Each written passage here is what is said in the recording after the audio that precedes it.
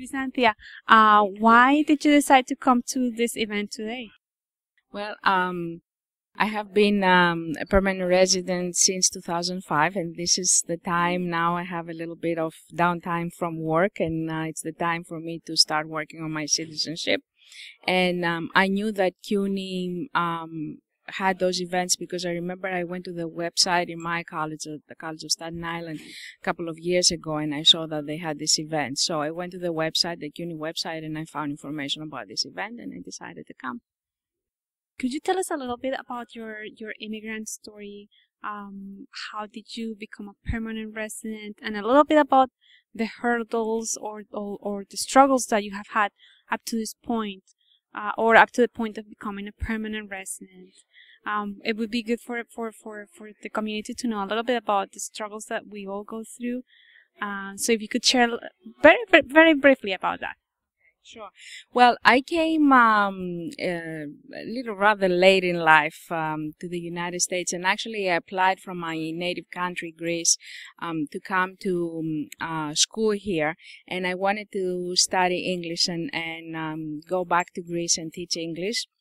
And I figured that it would be a great opportunity to come here and practice the language in a native speaking environment. So so I applied from Greece and I got accepted here. So I came as an international student, and I completed my bachelor's in about 3.5 years, and then I went for my master's. And on the road to my master's, I met my husband here. So you know, life happens. So and that's how I decided to stay in the country. And of course, I got used to the culture and the great opportunities that I found here.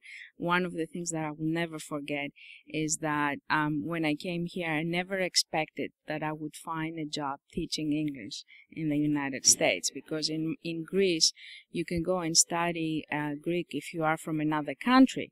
But it's not easy to find a job teaching Greek as a foreigner. So I was very, very pleasantly surprised when I was given the opportunity to put in practice what I was learning when I started working as a tutor at the College of Staten Island. It was a wonderful opportunity.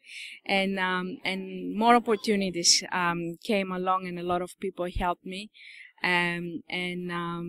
So I've had a good life with my husband, and also many good professional opportunities with the help of a lot of people and hard work, of course. But now you are in the process of applying for citizenship.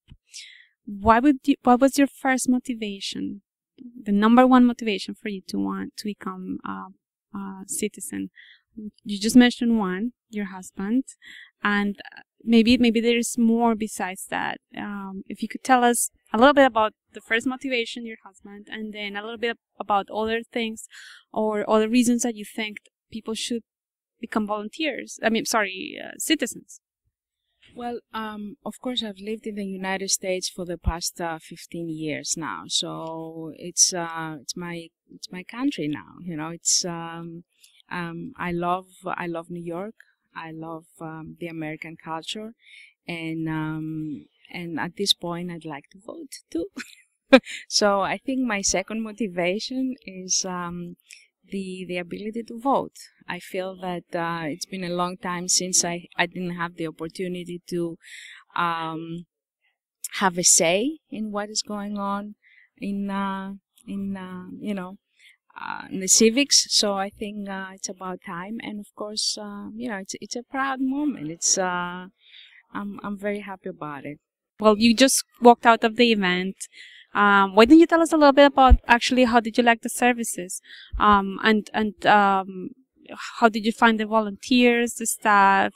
How would you qualify all this experience and the process that you just went through? Things were very, very organized. I called, I had an appointment. My appointment was for 1 o'clock. I started working with a volunteer at 1:05, which was tremendous. When I walked in and I saw all these people, I said, oh, I might have to stay here for a couple of hours, but it was amazing. I went right away, and everybody was extremely helpful. They were three different stations, so they took you from the first steps, the second steps, the third steps. They took the pictures. They even gave us the envelopes with all the addresses and everything. Everything is ready for me to put my check and send the materials when they need to go. So it was very good. Everybody was very professional and very helpful. It was fantastic. So what's the first thing that you're going to do Monday morning with that envelope? Send it. For sure. Yes. Send